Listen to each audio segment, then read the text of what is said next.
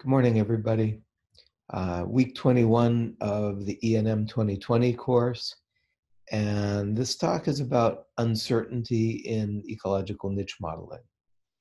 And I would suggest to you, assert to you that this is probably the dimension of niche modeling that has seen the least attention and the most neglect, which is to say, this is a crucial part of presenting any scientific result, and yet people rarely do it.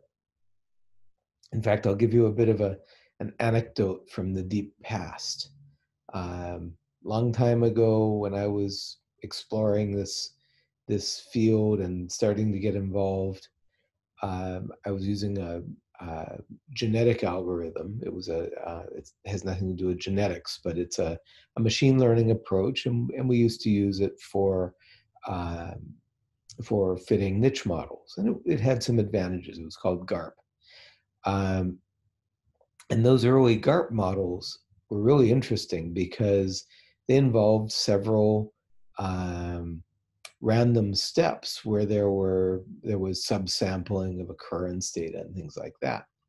And so if you ran the same input data multiple times, you got multiple different outputs. And back then, when I would submit papers using that tool, pretty often the reviewers would say to me, I don't like that tool because it doesn't give you a deterministic result. I thought about that quite a bit. And in the end, I thought, give me an algorithm, it might be the perfect algorithm that does give me a deterministic result, which is to say, same input data, same output result. I think that the first thing that I would do would be to bootstrap the data going in so that I don't get a deterministic result, because I want to know about how much variation there is in that output.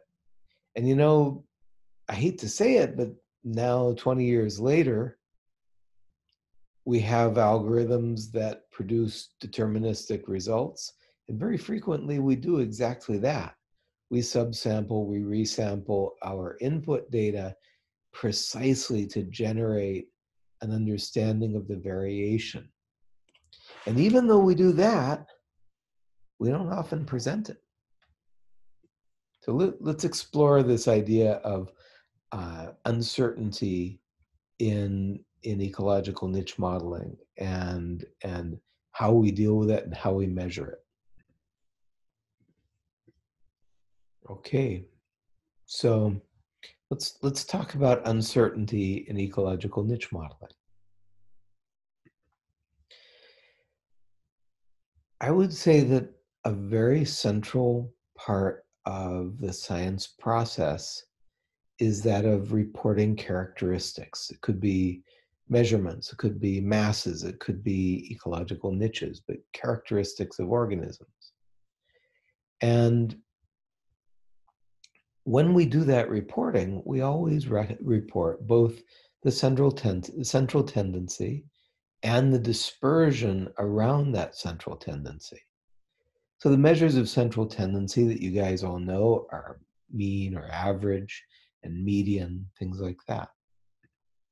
The measures of dispersion, you also know them, standard deviation and standard error. Those are both parametric measures, so they depend on an assumption of normality. But then there are non-parametric measures like the range or the interquartile range or the interdecile range. We have a bunch of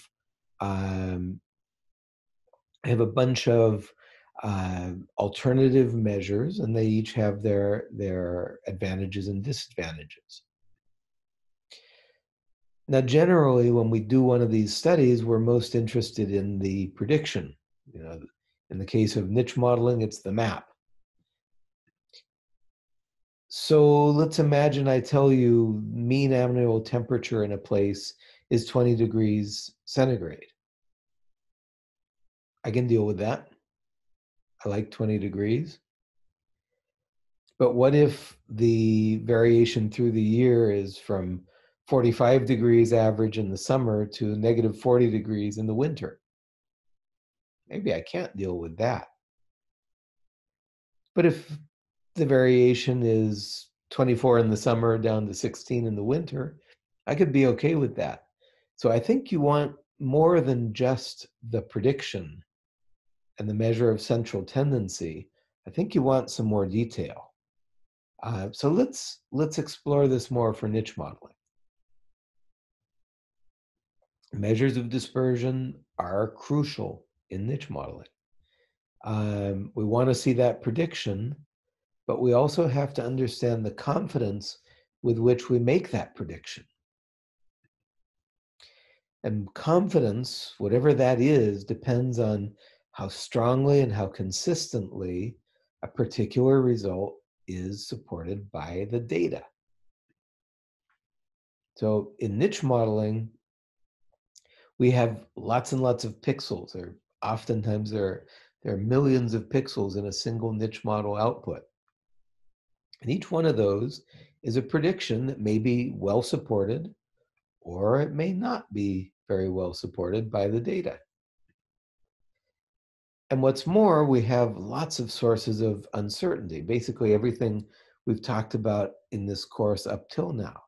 Availability of occurrence data, biases in the input data, different model parameterizations, assumptions involved in model transfer, different environmental data sets, et cetera, et cetera. So here is an example that is a positive example. And basically, this is a study where the authors presented both the prediction and the associated uncertainty. And so this is about basking shark habitat suitability around the United Kingdom. And you can see land areas are shown in gray in both panels. But the left-hand panel shows predicted areas of habitat suitability. And the right-hand panel shows the spatial coefficient of variation in the model prediction calculated across 7 ensemble models. And so by looking at these two summaries, we see a view of where is there a lot of certainty and where is there a lot of uncertainty in the prediction. This is just one example that I grabbed from the literature, and just trying to get an idea of what are people doing over the past couple years as regards uncertainty. This is a pleasant one.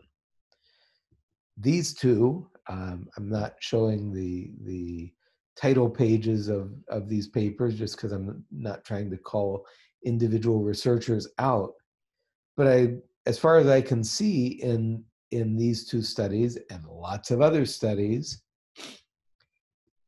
all they're presenting is the suitability measure, and I don't see any parallel presentation of the uncertainty or the dispersion around that that average or median value. And this is not good, but this is extremely common. So again, I'm not calling out any particular authors. What I'm doing is I'm saying that this is not a common enough practice in our area in niche modeling, and it should be. It should be universal, just the way if you present any characteristic of an organism, maybe arm length, in a paper, well, you're going to be expected to present the arm length and the standard deviation that characterizes the variation around that average value. So let's get some terminology here. Imagine we have some variable and we know the true value. And I've shown that as a yellow arrow here. Well, some ways of estimating or characterizing that characteristic may give us an answer that is off to one side from the true value.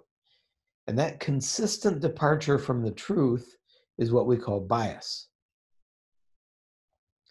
Okay, there's another concept which is related but different, and that is the idea of precision.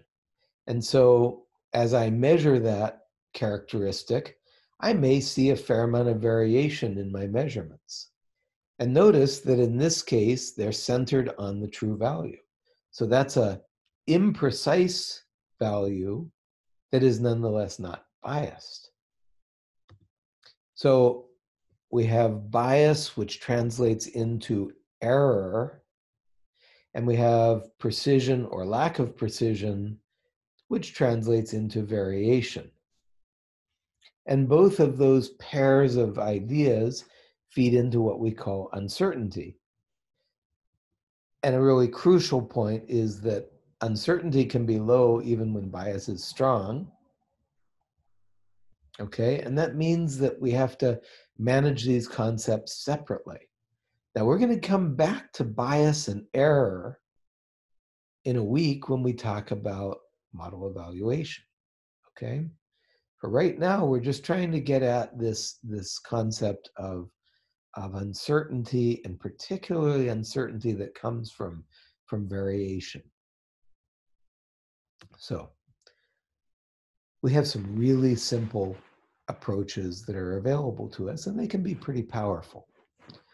So as we always have, we can present the best model prediction, which is going to be some sort of summary of the central tendency of replicate models.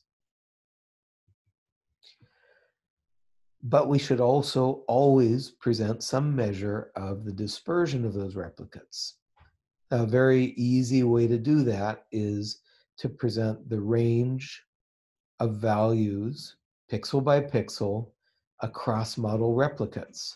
And that's going to be very, very useful in understanding what is the confidence with which we can interpret those results. And each GIS platform out there offers very simple ways to summarize multiple rasters. One can get a combination of multiple rasters immediately as a range or a standard deviation, and there's no excuse for not doing this. It's quite easy to do, and that tells us when we look at the range or the standard deviation or whatever the metric of dispersion, that tells us immediately what parts of our map are communicating predictions with high confidence versus with low confidence. I'm going to give you an example from a study that I did a few years ago with my doctoral student and now professor in Egypt, Abdallah Sami. And essentially we were looking at the geographic potential of the different filoviruses, Ebola and Marburg viruses across Africa.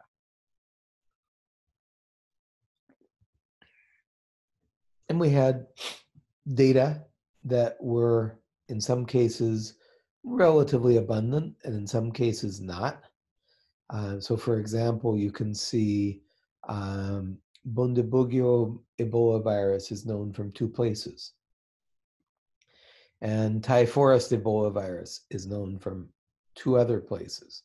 One of them not at all certain. But you can see Ebola Zaire or Ebola Sudan and Marburg virus are somewhat better represented by points. These are the input data, but we were interested in the map of where each of these species could potentially appear, and we were interested in how confident we were in those maps. So let's explore a bit more. Here are the maps that we presented in that study. 5 species: Sudan, Zaire, Marburg, Bundibugyo, and Thai forest.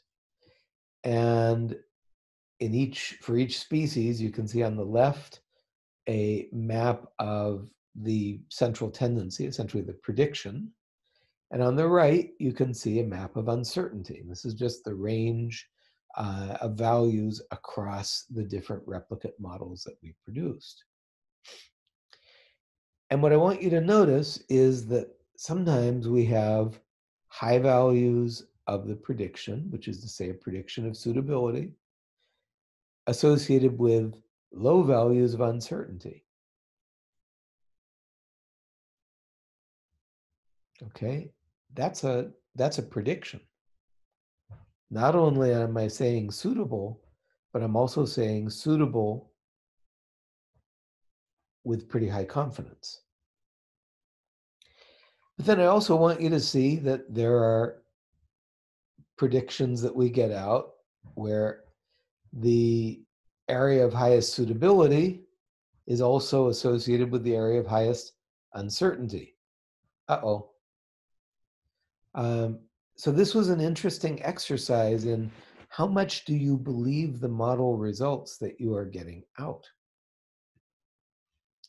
And so one graphic that I've found to be very interesting is this one.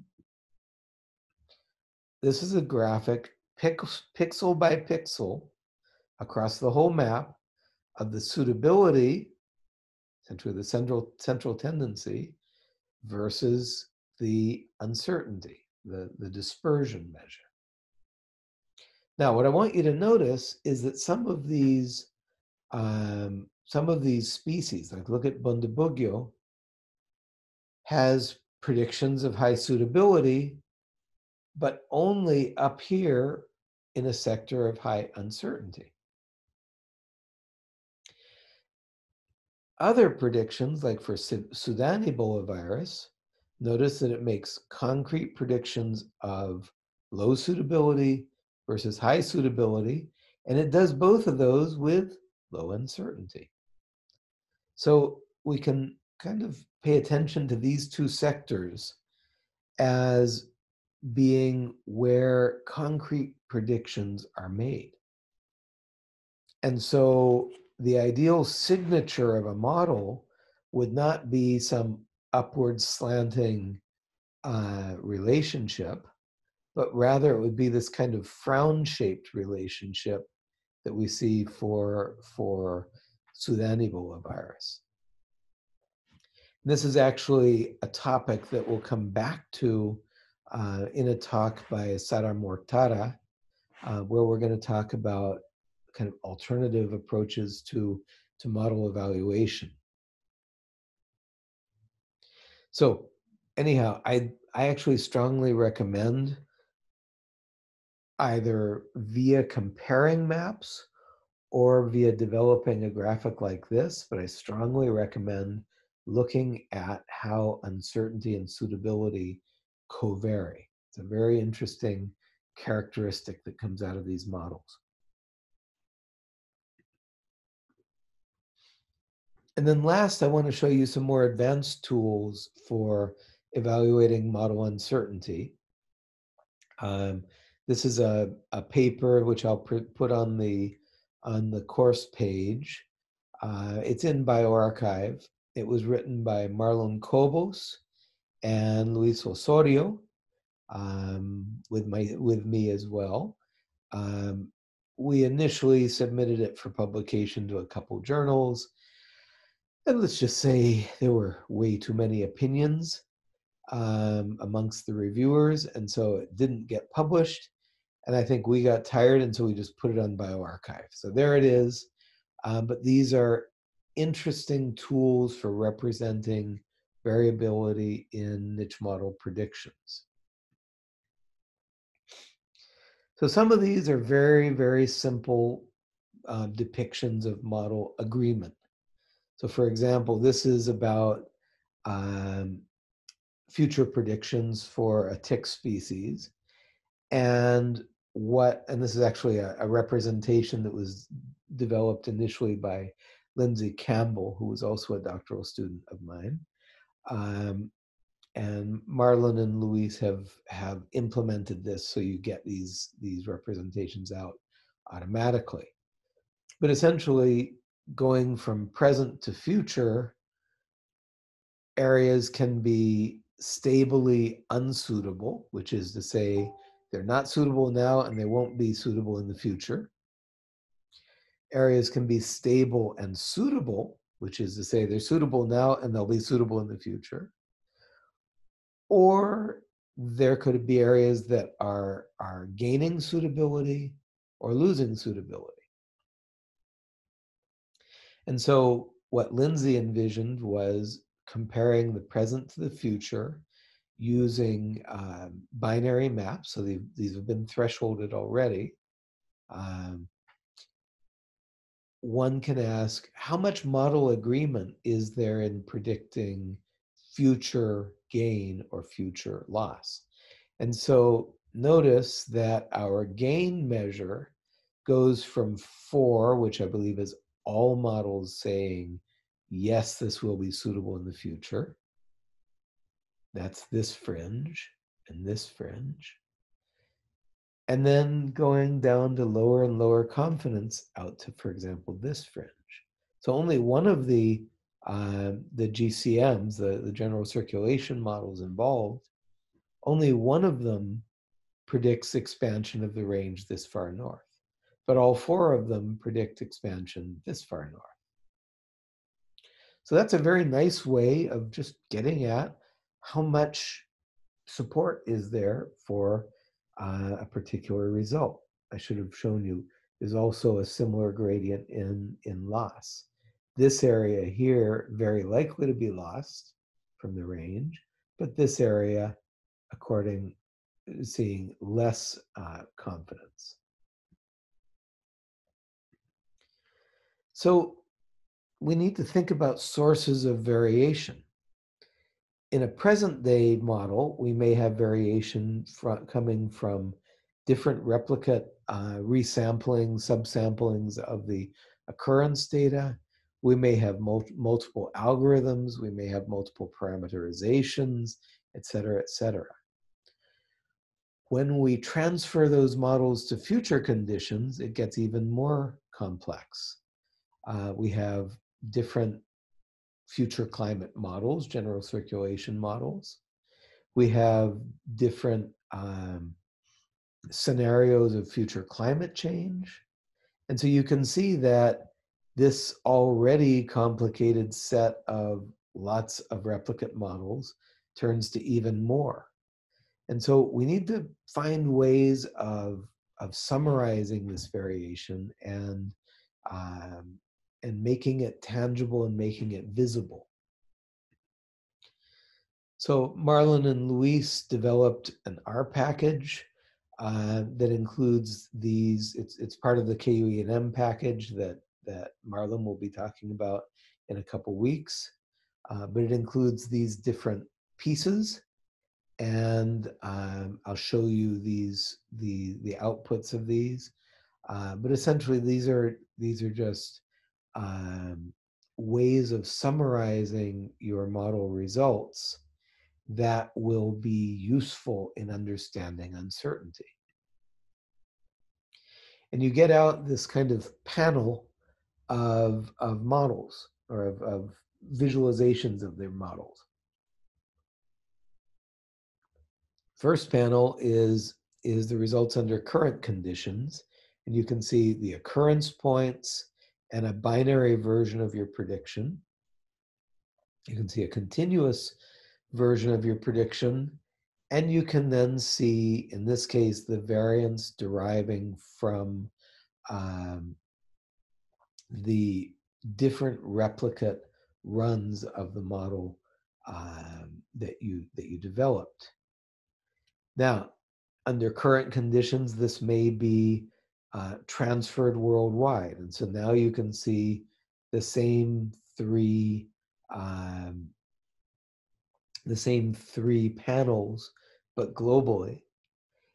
And if you had multiple models selected, we'll talk about this when we talk about KU-ENM, but if you had multiple models selected by the algorithm, then you would also have variance coming from different parameter settings. I'll show you an example of that in a moment. And then for the same example, you get the worldwide transfer under future conditions. And so you can see the different measures of suitability, but now you can see variance coming from different model replicates, variance coming from different general circulation models, and variance coming from different representative concentration pathways. And what I want you to see is that we can see clear geographic foci of some of the factors and not at all in others. Here's a second example that was presented in the Cobos Osorio Peterson paper for an example in Cuba. And what I want you to see is here we did have multiple models selected. And so we have variance coming from the replicates, which you can see really doesn't have geographic foci. But we also have variance coming from different parameter settings, which has really clear highs and lows in the variance introduced. And those same models can be looked at under future conditions. Here are the predictions. And again, we can see what variance is coming from what factors and where is that variance concentrated spatially. And then a final function, which I really like and I'm intrigued with, is this quantifying the importance of the different factors. And so this is another paper that I'll put on the course page, where we were using a hierarchical partitioning approach, which is essentially an exhaustive examination of all possible regression models to ask what is the effect, for example, of different GCMs or different RCPs or different model replicates or different parameters. And what I want you to see in this particular case is that parameters are absolutely dominant. But in other cases we've looked at, it may be any of the others. So this is a good way of asking questions about what factors are introducing significant uncertainty into my models. Okay, so I've shown you tools ranging from very simple to more complicated, but let's just sum up. First of all, niche models are not magic. They are not always correct. That's why we do model evaluations, and that's what we'll be talking about next week. But also, ENM's niche models are not evenly correct or incorrect across the whole region where they're applied. They can have areas that are very certain and areas that are very uncertain. So one very important thing to do is to present, consider, discuss, explore, evaluate the uncertainty in the model predictions. So what are the sources of uncertainty? Where spatially is the uncertainty concentrated? And what are the implications of that uncertainty for the results of the study? So that is a short presentation about a big topic, and yet it's a big topic that has been sorely and woefully neglected in the niche modeling world. I am perpetually surprised at the number of new studies, not 10 years ago or 20 years ago, but new studies that don't take into account model uncertainty. I encourage you all to build this into your work. And some of the measures of uncertainty are really simple, and you can do them with QGIS or ARC or any of the GIS platforms. And others are more complex, but they're built right into some of the platforms that we use to create the models. So don't neglect this. Just the way you would present a standard deviation for some measurement of some morphological characteristic, present that same uncertainty measure or some crucial and relevant uncertainty measure when you present your niche models. Hope this was helpful. Take care, everybody.